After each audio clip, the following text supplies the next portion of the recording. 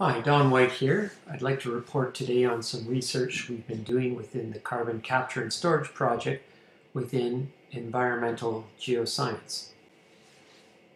In particular, I'd like to report on the Aquistore CO2 storage site, some time-lapse seismic work we've done there, as well as monitoring for induced seismicity over the past 5 years.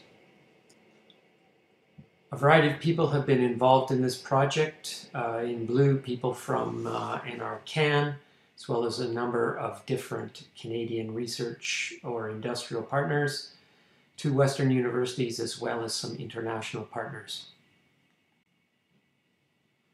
The Aquistore CO2 storage site is located just north of the US border near Estevan, Saskatchewan. There, CO2 is captured from SaskPower's coal-burning power plant and delivered to the Aquistore CO2 storage site. As of November 2019, the Boundary Dam power plant or capture facility had captured 3 million tons of CO2. Most of that goes to the Weyburn oil field located to the north and is used for enhanced oil recovery, and we get about 10% of that value at the Aquistore CO2 storage site. So geological storage of CO2 is not only applicable for coal-burning power plants, but can be used for any significant source or point source of CO2, including refineries, upgraders, steel plants, or cement plants. The GSC research has really focused on 2 aspects at the project.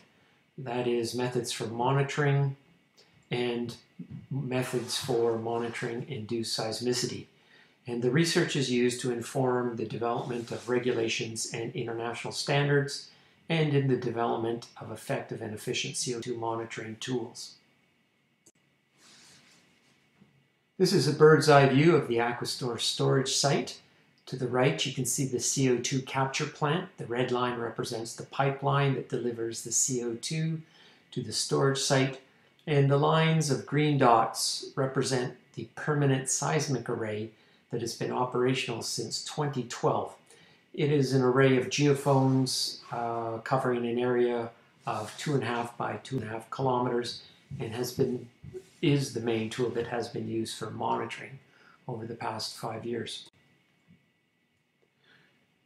The CO2 storage reservoir is located at a depth of about 3,400 meters. Above it, by about 1,000 meters, is a thick evaporite layer that forms the regional seal that would impede any upward migration of CO2 if it were to leak out of the reservoir. There are challenges involved in monitoring at the site. In particular, it's a very deep reservoir at over 3 kilometers depth, and the amounts of CO2 that are injected are relatively small by industrial standards. One of the advantages, though, is that we've had 8 years of experience at the Weyburn site. The arrow indicates the level at which CO2 is injected at the Weyburn site. Also, advantages at the Aquistore site are there's minimal infrastructure, the monitoring installations are permanent, and the land use is primarily agricultural.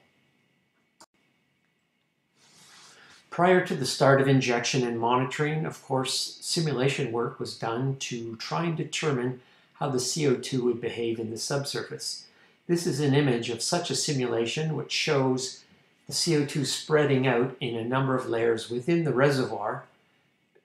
And I should remind you that the CO2 is not spreading out in a vacuous cavern, but in fact this is a solid sandstone layer that has a porosity of about 10%. CO2 injection at the site started in 2015. This is a graph of cumulative CO2 injected, and as of January this year, almost 300,000 tons of CO2 had been injected. The times corresponding to seismic time-lapse surveys are indicated by the red arrows and correspond to quantities of CO2 of 36, 102, 141, and 272,000 tons of CO2.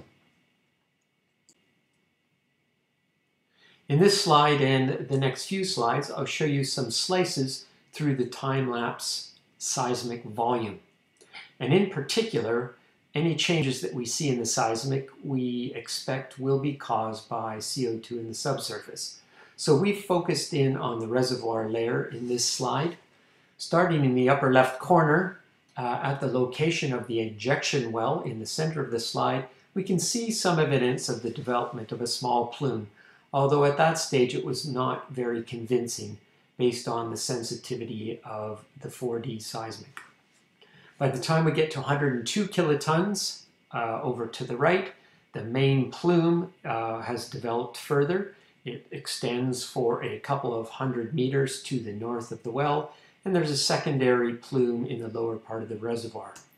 By the third survey, which was quite a bit noisier, the main plume continues to evolve, and you can see some sporadic false anomalies in the rest of the image.